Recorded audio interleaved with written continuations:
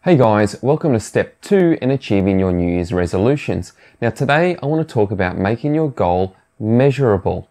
Now this is something I come across all the time. People come to me with really vague goals such as I want to lose weight or I want to get fitter. Better examples would be something like I want to lose 5 kilos or I want to be able to do a 10k fun run. Both of these have got specific measurable outcomes so we know not only when we achieve our goal, but how we're tracking on our way to achieving our goal.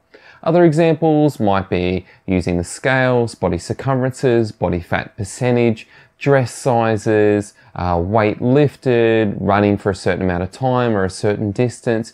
You get the idea. Think about your goal and a specific measurable outcome that we can use so that we know how we're tracking towards it. Alright guys, good luck with it. I'll be back tomorrow with step 3 in achieving your New Year's resolutions. Talk to you then.